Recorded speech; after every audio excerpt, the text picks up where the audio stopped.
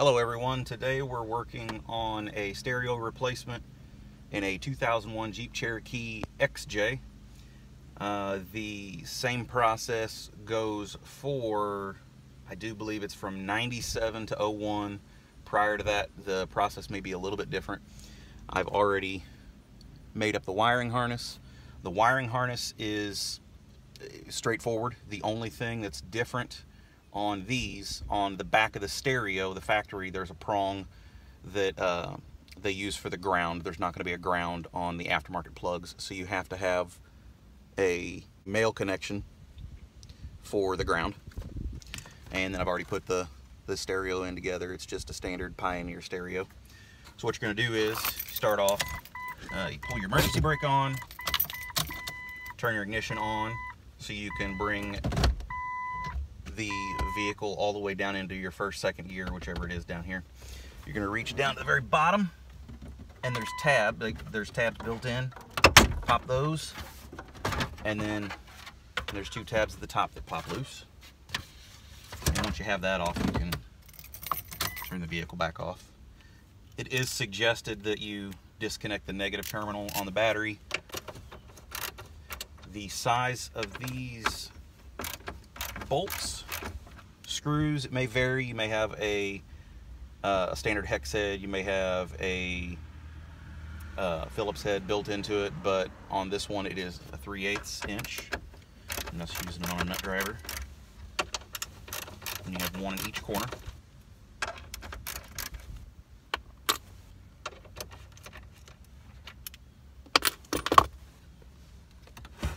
The stereo slides out.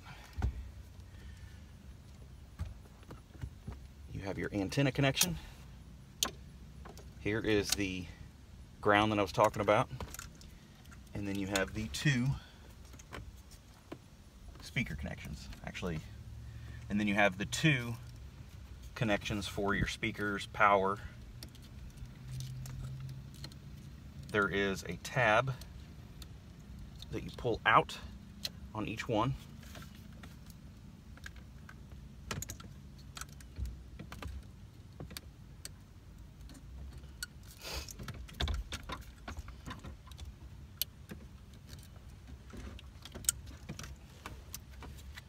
This is the tab that ground slides onto, which you've made this connection for. We'll set that out of the way. Go ahead and make our connections here. Obviously gray goes to gray. Black to black. And then you have your ground connection.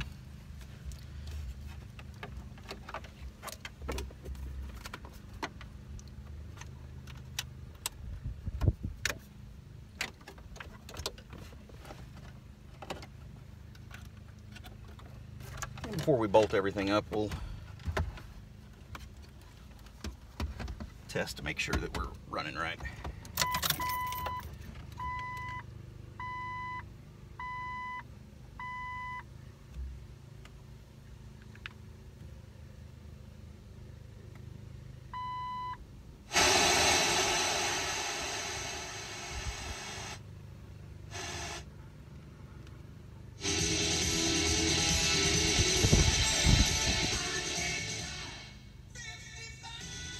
Alright.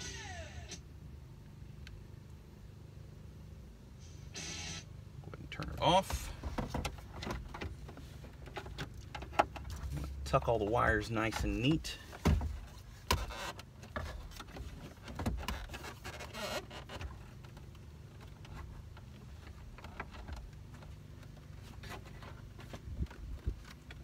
And then you use the same factory bolts to put it back in.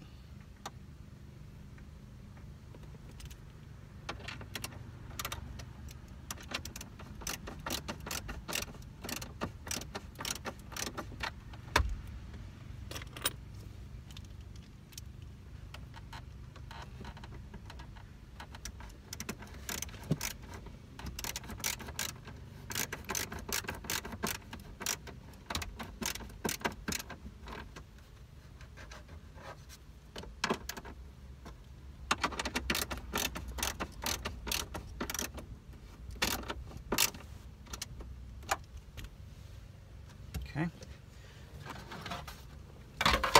And with your ignition turned back on, your emergency brake on, bring it all the way back down into first, second gear. I find that it's easier to line up the bottom ones first and then come into the top. And there it is, folks.